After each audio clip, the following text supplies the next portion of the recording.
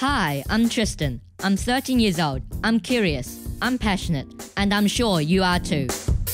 Join me on a quest to dig deep and find out new things. Welcome to Youth Voices. Good evening, welcome to my program. This is your host, Tristan Pang on Planet FM 104.6. Youth Voices, good to have you company on a Saturday evening. In today's show, we'll continue our chat with an inspirational and innovative teacher, Ritu Sehji. I'll also share with you some inspirational quotes and stories, so here we go. Let's be inspired. The Mousetrap from academicdips.org. A mouse looked through the crack in the wall to see the farmer and his wife opening a package. What food might this contain? The mouse wondered. He was devastated to discover it was a mousetrap. Retreating to the farmyard, the mouse proclaimed the warning. There's a mousetrap in the house, there's a mousetrap in the house. The chicken clucked and scratched, raised her head, and said, Mr. Mouse, I can tell that this is a grave concern to you, but there's no consequence to me. I cannot be bothered by it. The mouse turned to the pig and told him, There's a mousetrap in the house, there's a mousetrap in the house. The pig sympathized, but said, I'm so very sorry, Mr. Mouse, but there's nothing I can do about it but pray. Be assured you are in my prayers. The mouse turned to the cow and said, There's a mousetrap in the house, there's a mousetrap in the house. The cow said, Well, Mr. Mouse, I'm sorry for you, but it's no skin off my nose. So the mouse returned to the house, head down and dejected to face the farmer's mousetrap alone. That very night, a sound was heard throughout the house, like the sound of a mousetrap catching its prey. The farmer's wife rushed to see what was caught. In the darkness, she did not see it was a poisonous snake whose tail the trap had caught. The snake bit the farmer's wife. The farmer rushed her to the hospital and she returned home with a fever. Everyone knows you treat a fever with fresh chicken soup, so the farmer took his hatchet to the farmyard for the soup's main ingredient. But his wife's sickness continued, so friends and neighbours came to sit with her around the clock. To feed them, the farmer butchered the pig. The farmer's wife did not get well. She died. So many people came for her funeral, the farmer had the cow slaughtered to provide enough meat for all of them. The mouse looked upon it all from his crack in the wall with great sadness. So the next time you hear someone is facing a problem and think it doesn't concern you, remember, when one of us is threatened, we are all at risk. We are all involved in this journey called life. We must keep an eye out for one another and make an extra effort to encourage one another. Each of us is a vital thread in another person's tapestry. Let's talk! Educated in Kolkata, India and New Zealand, Ritu Sehji has taught at well-regarded schools for the past 13 years. Ritu believes that the qualifications, Master of Science, alone do not define her. Her travels with a mariner husband, her kids, people she connects with, her experiences and cultural background play a big part in defining her. Ritu's passion for food technology and understanding of students' learning needs led her to write a student-friendly textbook, Senior Food Technology and Nutrition, and a teacher resource CD. She is also presented at the Nutrition Society of New Zealand conference. Ritu was awarded the New Zealand Science, Mathematics and Technology Teacher Award, funded by the New Zealand Government and administered by the Royal Society of New Zealand in 2013. She has the constant drive to experience new challenges in the field of technology education and offers trending context showcased by Technology Online, a site dedicated to educators, students, and all those with an interest in technology education in New Zealand. I met Ritu at the education conference earlier this year. The first impression I had for her was that she's a keen learner, even though with the high qualification she already has.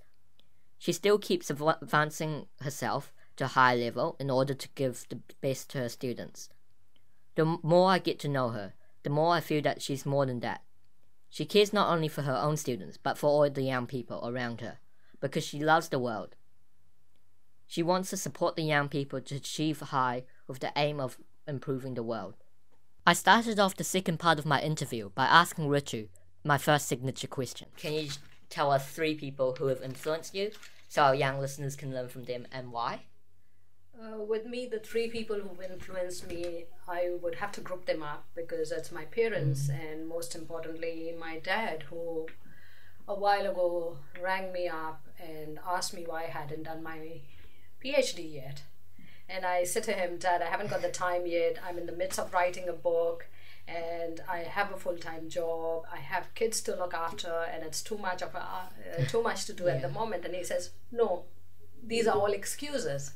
So he didn't say that education is priority and it is the key thing to achieve in life, and it has great value. And I think he came from a humble background and he was a self-taught man, and he instilled that in us, so we keep learning. And the other person I would say was my high school principal, Miss Usha Nan.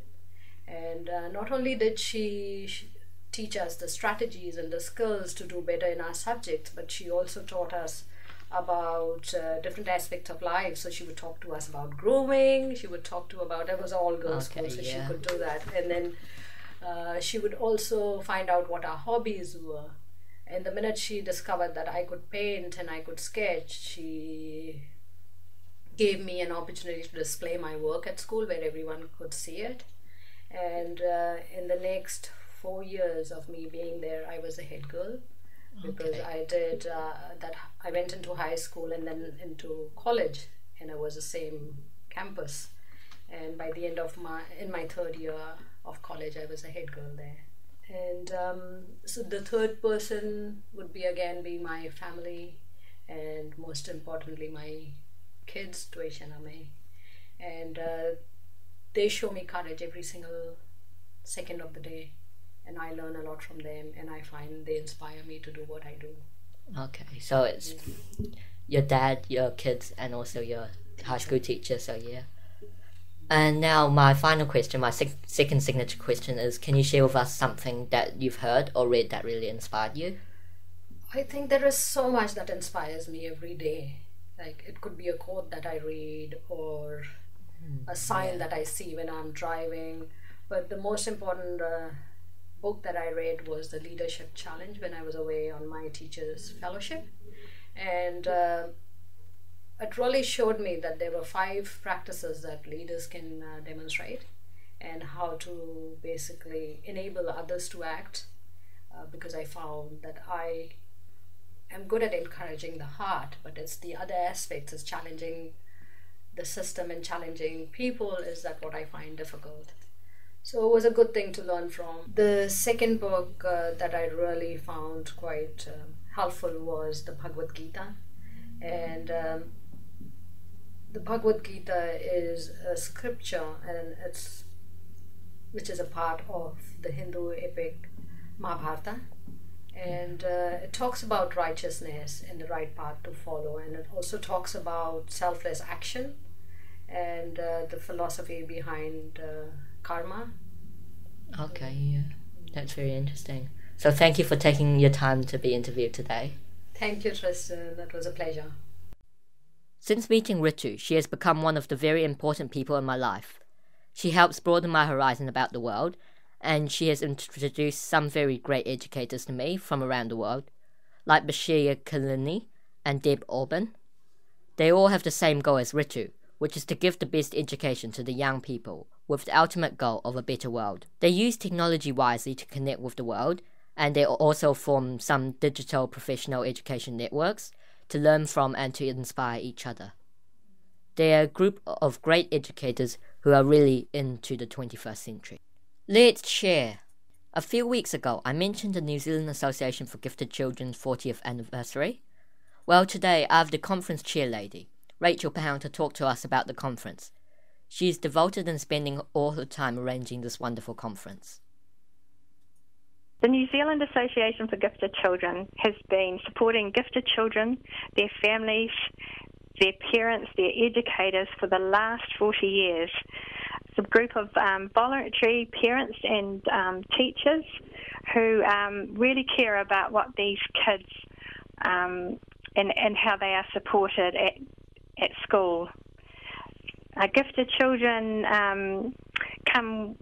are wonderful kids. They're worth supporting. They have fantastic potential to contribute back to society. To celebrate Gifted Awareness Week, the New Zealand Association for Gifted Children is hosting a conference, The Many Faces of Giftedness, 3rd to 5th of July at Waikato University in Hamilton.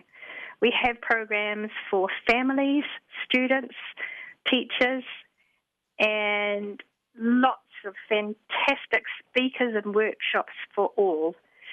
Science buffs, we've got Dr. Michelle Dickinson, Echo Nana Girl. She's going to be talking about science and science demonstrations. We've got Dr. Bronwyn O'Connor from the Auckland University talking about neuroscience and STEM cell technology. For the engineers, we've got a tour of the university engineering department.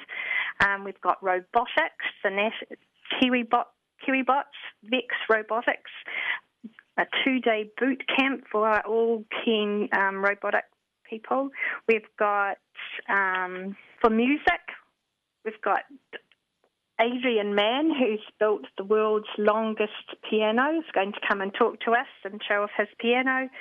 We've got a wonderful concert organised for students to showcase their talents.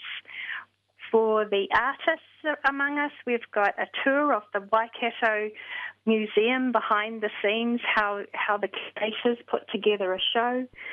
We've got Priscilla Lowry from the Auckland University coming and talking about medieval paintings and the history of fashion within those. It's going to be a fantastic program for the kids. There's an early childhood program. We've got curators from the Auckland Museum coming down with some artefacts to show the little ones, and we've got some fantastic speakers on early childhood for educators and parents. We've got an international guest coming over from Singapore University. Dr. Maureen Neihart is going to talk about peak performance for smart kids, and could we be happier? She's a clinical psychologist that specialises in gifted education and twice exceptional. We have a strong program for any parents and kids who have exceptionalities. Matt Strawbridge is going to talk about dyslexia potential. We've got Songs of the 2E. So there's a huge program down at Waikato University, 3rd to the 5th of July. All welcome. Come join us. It'll be a fantastic event. The conference is packed with exciting activity, and it's only $180 for a family of 4 over all 3 days, or $80 for a single person. So for more information, please visit www.nzagc40thanniversary.org. That's www.nzagc-40th-anniversary.org. We thank you, Ritu and Rachel, for coming on to my show today. If you missed the last part of Ritu's interview, or want to listen to my other shows, please go to my website, www.questisfun.org.nz/youthvoices. That is www.quest-is-fun.org.nz/youthvoices. So for today, that's it from me, Tristan Pang. Thank you for listening. I welcome your feedback and your support of the program. Please write to me on Facebook or email me to youthvoicesnz@gmail.com. Don't forget to like Youth Voices with Tristan Pang on Facebook. Good night, world.